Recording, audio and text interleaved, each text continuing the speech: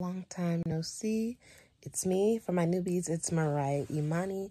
Today is the day of my shoot for Harris and Teeter, and I will be just like taking you guys through a bit of my day so you guys know what to expect when you go on set. I have an evening shoot, so I'm kind of trying to play around with my sleep pattern right now. I want to just lounge around before I head out because I think I might be out till probably like 4 or 5 o'clock this morning, so we'll see. But bye, guys. Okay, so first things first, please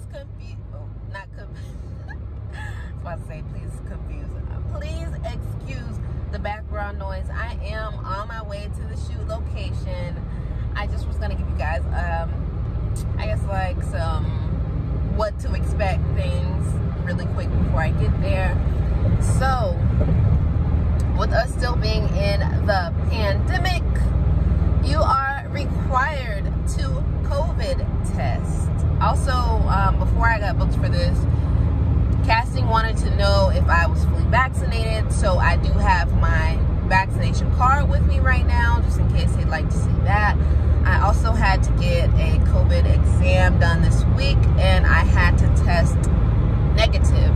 It doesn't matter if you book the role. If you are positive, you will be let go, and they'll just rebook the role. Tough cookies, they are not playing around with that. So make sure that when you do book a role, or when you get casted for something, that you are very careful about social distancing and spending your time around other people, because you can still miss out on your opportunity just with a positive COVID exam. At no fault of your own, you will not get the job, and there's nothing that happens. You just will have to audition for another role. So, something else. Oh yeah, I would also advise that if you are going to get a COVID exam on your own, this client, they allowed the talent to either go to their testing site earlier this week, or you could schedule your own exam. I would highly suggest that if you're going to schedule your own exam through your CVS or Walgreens or wherever, allow additional time for your exam to come through. I took my test on Friday, and I literally just got my results a couple of hours ago today, like right before the end of my 48-hour suspense, which they say they normally get the results to you no more than 48 hours, but with a lot of people doing COVID tests right now, they're saying that it can take more than the two days. It's now 3 days is the norm, and it can take even longer than that. So just something to keep in mind. Here they were going to rapid test us if we didn't have our test in time, but you don't want to be that person that's, you know, still red on the list of COVID exams that they got back, you know, so just keep that in mind. Another thing, with COVID going on, they are asking that you bring options of your own, so there's not a lot of sharing, you know, of germs. Options, I mean clothing options. So you can see I've got my clothes hanging up in the back seat over there. They asked me to bring 5 options, and I went ahead and sent over 6 looks. You know, it doesn't hurt to have multiple options. Wardrobe normally loves multiple options. You never know, you know, they may want you in multiple scenes, blah blah blah. So more is more in that case. You also want to make sure that all of your clothes are ironed. You don't want to come in with wrinkled clothes. They need to be on hangers. If you have a garment bag, even better, you know, just to make sure the clothing are protected. It might be raining when you get to your location, you know, just things to keep in mind. If you come in with wrinkly clothes, or like you don't have your shoes or something like that, it's going to look very unprofessional, and you're going to put the production in a bind to have to try to find your size or whatever. So make sure that you have all of the shoes, all of the accessories, bags, whatever. If you had a scarf that you sent to them and they confirm that, you need to make sure you have every single piece of your wardrobe with you. Something else that was highlighted that, you know, they made a special note of was for women, if, not even if, they said to bring a cami to go underneath your shirt that you're wearing, because it's, you know, been said that some of the bras, the wiring of the bras, or even like the cut here, it'll give harsh lines that come through your shirt. So you want to make sure that you are gonna wear something nude as far as undergarments, and that you are wearing an undershirt to make sure that everything is smooth and seamless. So like I told you guys, this is an evening shoot, so I did lounge around a bit today. I was not able to really sleep in like I wanted to, but I still don't feel tired. I feel pretty good about the shoot. And yeah, let me see if there's anything else that I wanted to talk to you guys about. Oh yes, so this week I've been getting quite a few emails from the wardrobe team, the COVID officer, and I guess maybe a production assistant. And you want to be very, very responsive to those emails that they're sending you. They are waiting to give whatever information to whoever has requested it from them. So you don't want to be the last one on the list for everything. You need to make sure that you are checking your emails regularly, and you want to get back to them ASAP, especially if it's a small production and there's not a lot of people. You may be holding up a decision. You may be holding up, you know, somebody's day if they're waiting to see if you're going to respond in a timely fashion. So just be sensitive to people's time, and know that once you've booked the job that you are on, and you need to make sure that you are in communication with your team. You know, just be courteous. Don't waste anybody's time. Let me see.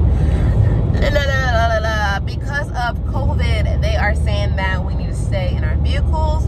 When we get to the location, we will message specific contact to let them know that we are on site, but you will stay in your car until it is time, you know, for getting dressed or wardrobe selection, whatever. So yes, they are taking, you know, these cases and this pandemic very seriously.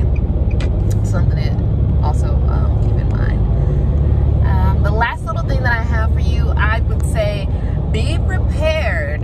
Be prepared to get to your location before time. Things happen all the time on the road. One day I was driving and there was an 18-wheeler that was flipped over, and both the lanes were blocked off. And they were calling whoever out there to move the truck.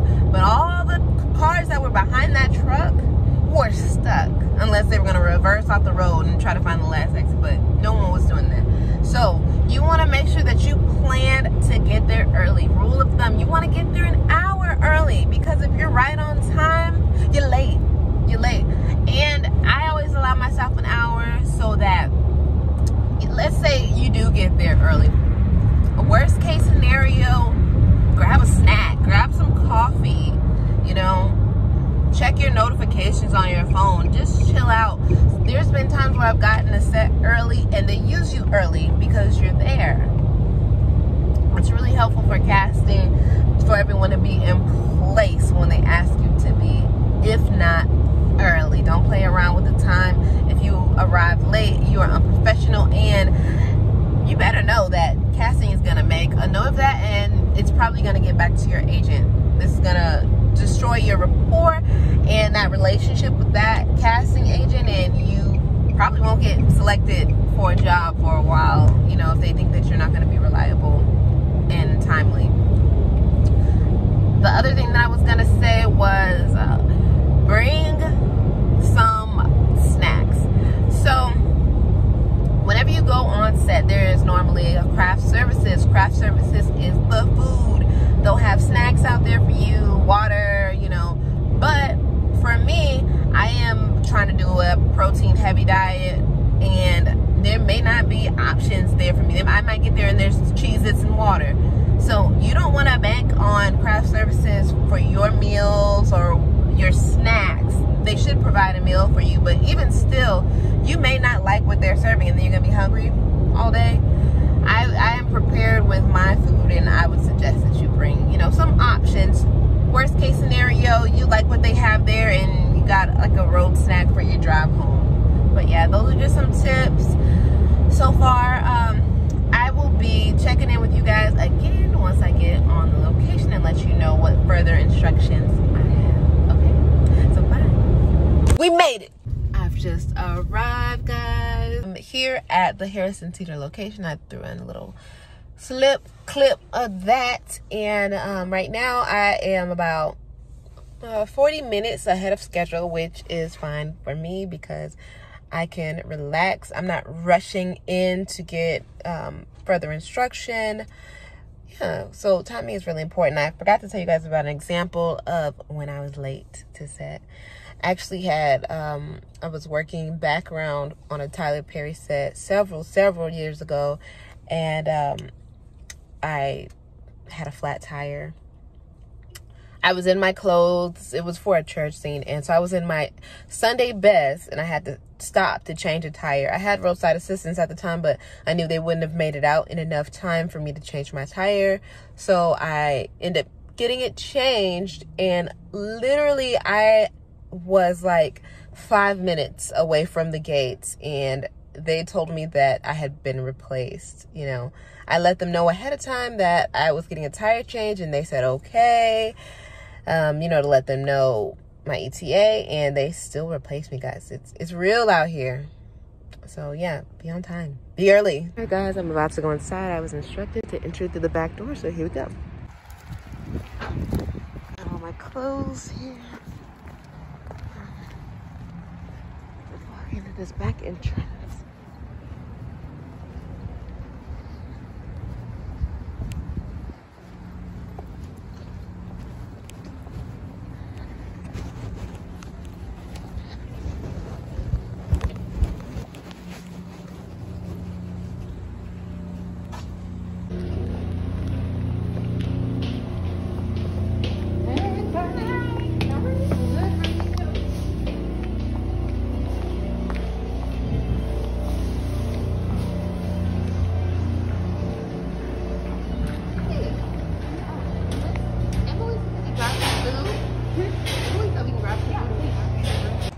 So like I said, guys, when you get there, they should feed you.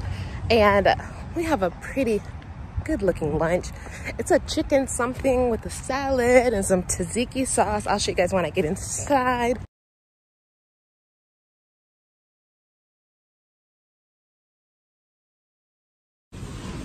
Okay, guys, so for the first scene, I was in the meat section, and I was pushing my grocery cart down the aisle. We did that a lot of times. And then the next thing that I did was in the, oh my gosh, the produce section. And I pushed my cart some more. So that's all I needed for now. So I'm going back to the holding area to chill.